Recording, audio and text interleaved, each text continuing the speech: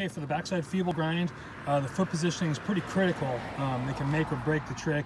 So it's been my experience, I like to have my front foot like this, behind the bolts, maybe by about an inch. On the inside of the rail, the toe side rail, my heel hanging over. And my back foot, I like to have flush right to the edge, and the outer edge right to the end of the tail. Something like this. And the reason I like to have my front foot like this, back a little bit and off to the side a little bit, is coming out of this trick, it's really helpful if you can be kind of light and quick on your front foot. So if you have your foot closer to the center of the board turns quicker when you come out, and you won't clip your wheel on the curb when you try to turn out. Okay, so that's about the size of it, something like this.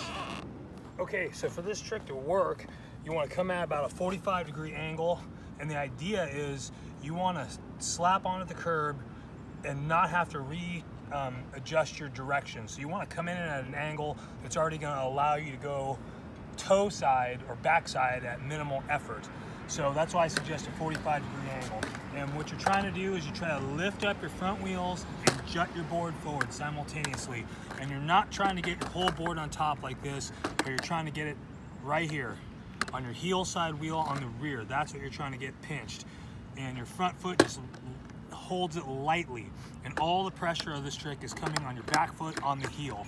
That's what's going to keep it like this. And you want to be sure you have enough room on the opposite side of the curb that your wheel doesn't scrub out, because when you're first learning this, a lot of times what can happen is you'll get this. So if you can get it to where you have room for the front side toe side wheel, and you can lock on the heel side and the rear, you'll glide. And when you're grinding, I like to look right here at my back truck, right at the bolts. And when I'm ready to come out, I keep the pressure on the heel and swing my shoulders backside, and you'll come right out. But you have to do it quick. And before you even stop or even think you're going to stop, start your turn. It's almost like slap into it, grind, and as soon as you start to grind, turn out.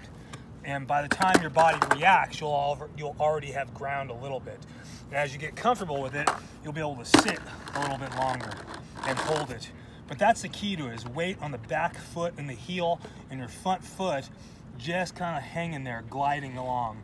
And again, I like my toes off in the middle of the board more or less to help make the board turn out easier. And if you have it too much on the front, it makes the front of the board really heavy. You'll clip the wheels and the board will stay there, and you'll just fly off and eat it. So that's something else that's kind of helpful to keep in mind with this trick. If you're going up and slapping into it and you're getting stopped, the board just stops and you go flying forward or over, what you want to be aware of is you want to find a curb that when you get in your pinch like this, that's how you're trying to grind. See, this wheel isn't touching the ground.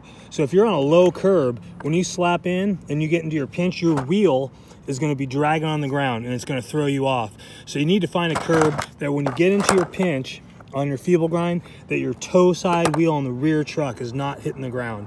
And if it is hitting the ground, it's not going to work. Or if it does work, it's going to be really difficult. So that's something to keep in mind. If you slap into it and you're confident that your angle is right, your timing is good, and everything you're doing seems to be right, but you're stopping, check out the curb height. And if this wheel is hitting the ground, that's the problem. So find something a little bit taller.